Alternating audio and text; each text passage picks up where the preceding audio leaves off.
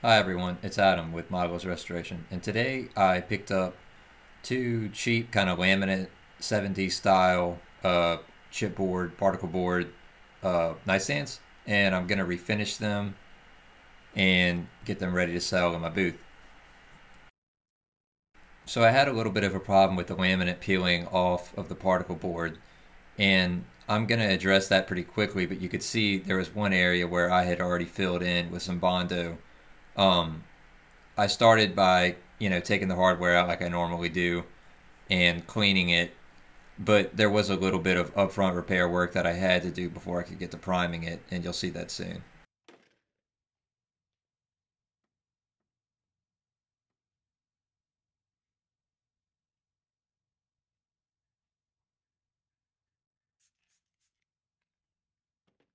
So this is just my normal simple green degreaser.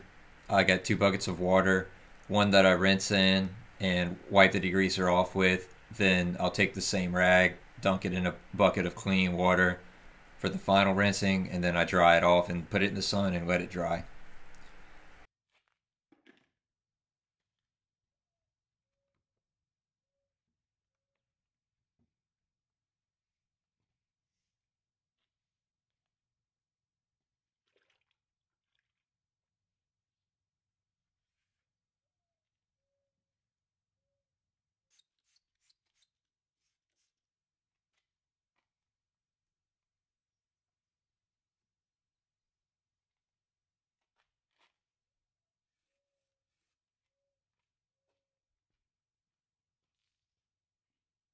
I had a lot of these little fills to do with CA glue, where the particle board was separating from the laminate. I just filled it in, put some activator on it, pressed it together, and it sufficed. Now, the next issue that I had was that it is might possibly be kind of hard to see, but the particle board was proud of the side of the nightstand, and I really thought that that would be a big turnoff to anybody who wanted to purchase it. So I decided what I was going to do was tear off the old backer, cut down the swollen particle board, and sand it flush, and then put a new backer on it.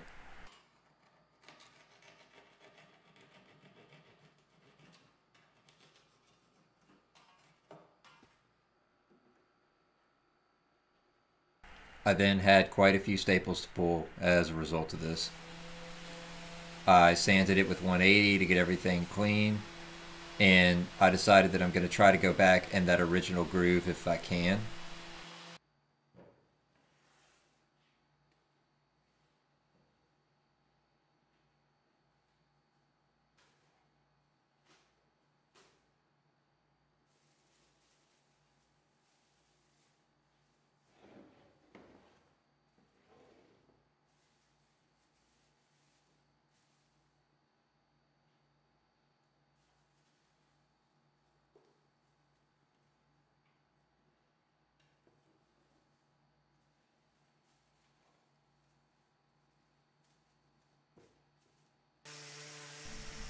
I went ahead and gave everything a scuff sanding with a very fine surf prep pad, and it was like the softest one that they offered, so it kind of contours all the curves and stuff.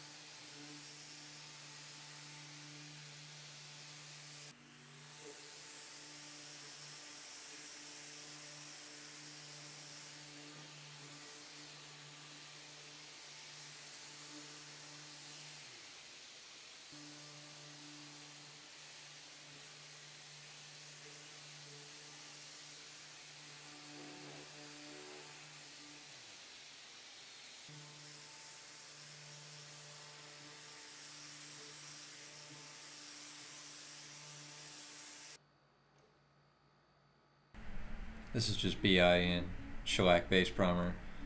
So you'll have to forgive me for this clip. They just didn't come out well because my gun had a bad check valve and it was spraying really poorly.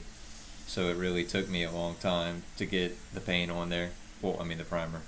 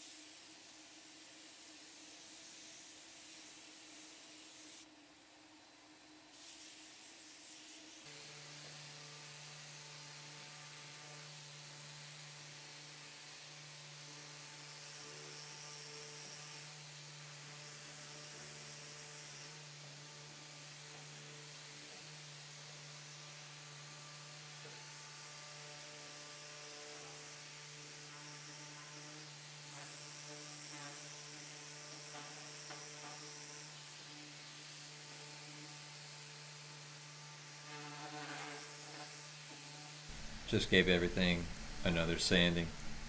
Same grit as before.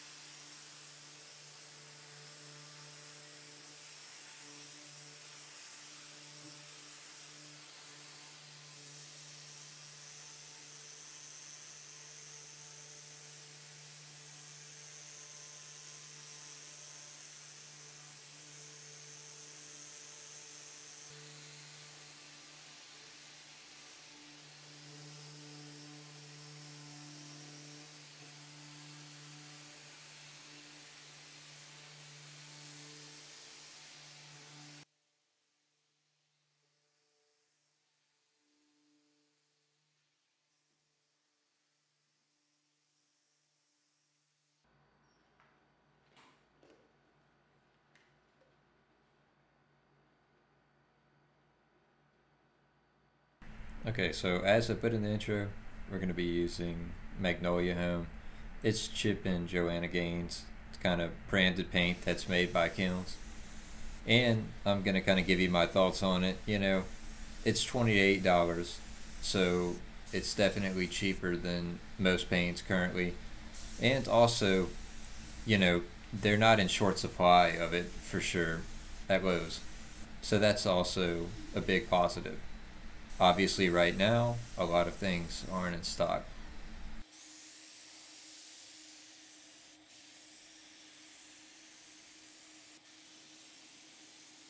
So it is a styrene acrylic. Um, they don't really give instructions for thinning. I thinned it by, I think it up to by around 20% at one point. Probably would not recommend that. I noticed that it took a while to cure and it still doesn't seem like it's gotten that kind of full hardness yet. But A good paint should be able to be thinned. That's just kind of the nature of the water-based paints, is that you should be able to thin them without ruining them. And I'm not really sure of the results of the thinning yet or what happened, but you know, it's definitely necessary if you're going to use it with a HVLP paint sprayer. Also, it's a full acrylic, so it's not a urethane. It doesn't dry to an extremely hard enamel, but it does maintain a lot of those acrylic properties, and it's very flexible. So while this might not be the top choice for me for cabinets, I think for furniture or for some objects that will be moved a lot and that could benefit from some flexibility, it's a good option.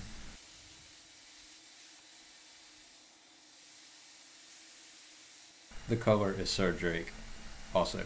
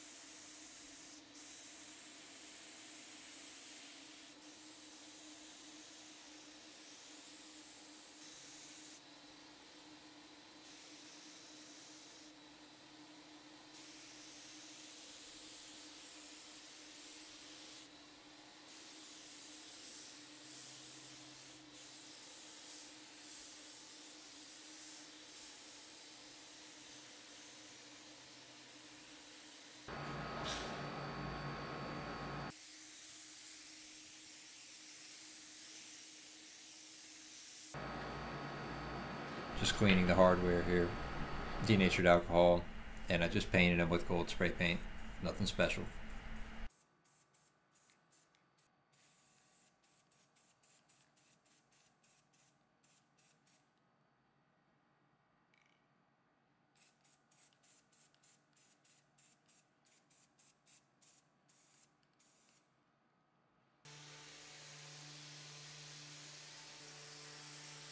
So I went ahead and gave everything a quick scuff sand, and then I moved on to the second coat of paint.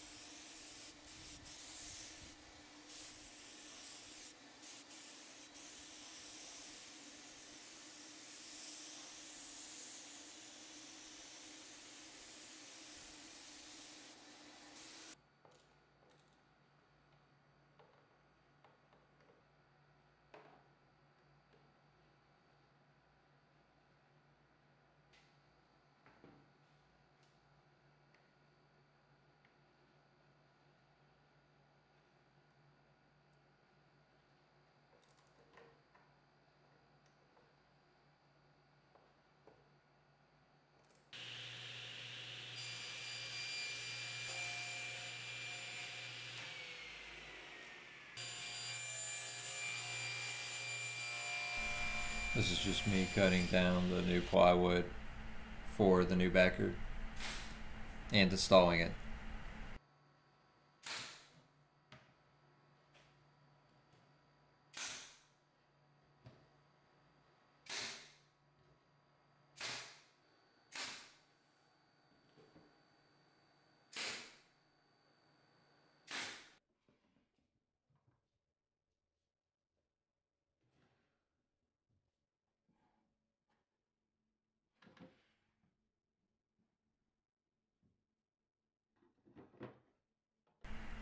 And here's the finished nightstands. So thanks for watching.